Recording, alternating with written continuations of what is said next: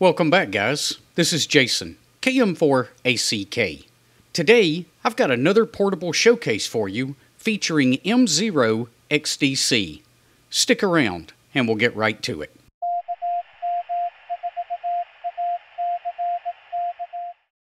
Real quick, before we jump into the showcase, I've got to give a shout out to Dwayne. He's my latest patron over on Patreon.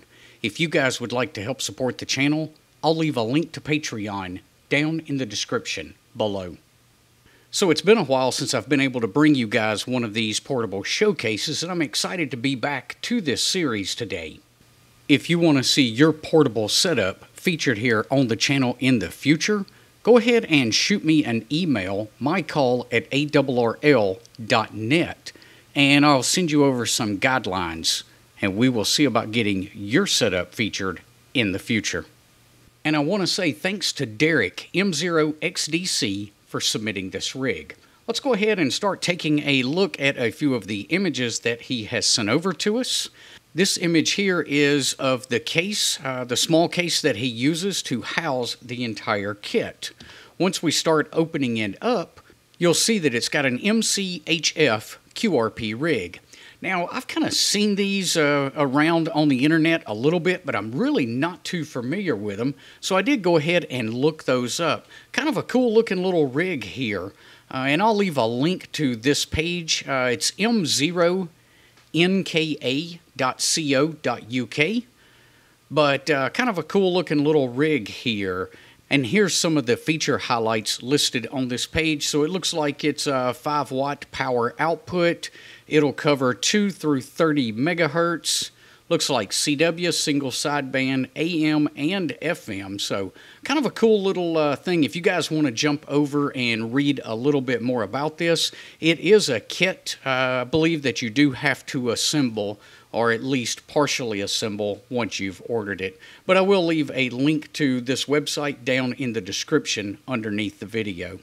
Digging a little deeper into the bag, it looks like he's running the Elecraft T1 automatic antenna tuner, and that one's good up to about 20 watts max. And then, of course, he's running our favorite little Raspberry Pi computer, along with my Build-A-Pi build. And then we can see some other little miscellaneous cables and whatnots over in the mesh pocket off to the side. A few other little bits and pieces that he's got included here in the case. We can see the GPS unit here. Now, this is not his primary antenna, but it does give him the capability of putting together a quick dipole if he wants to do that once he's in the field. I don't believe he sent us a picture of the antenna, but he did say in the email that he uses a 6-meter fiberglass pole with a vertical and a 9-to-1 unan, along with about a 10-meter counterpoise. So here's a picture of the station fully assembled. You can see the radio there, the Raspberry Pi that he's got the GPS already connected up to. And then this guy back here is a battery box. And I think we've got a couple of more pictures of that here in a second. I do believe that's a homebrew project that he's put together, and it is a 9 amp hour SLA battery. This photo here shows the Nexus 7 second generation tablet that he's using to control the Raspberry Pi. So he's running the hotspot on the Raspberry Pi and then VNC between the tablet and the Raspberry Pi.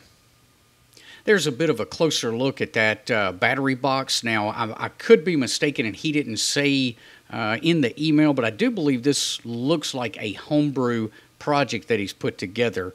So really nice looking case that he's put together for that. There's a bit of a closer look at the radio. So it looks like we've got incoming power over here on the right hand side.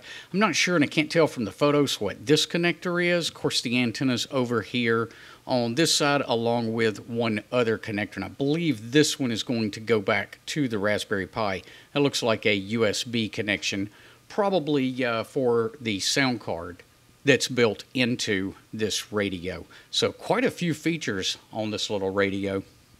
And just a bit of a closer image of the Raspberry Pi. So you can see obviously the GPS hooked up here, the USB that's going to go back to the radio, and it looks like he's feeding power to the Raspberry Pi using the USB connector.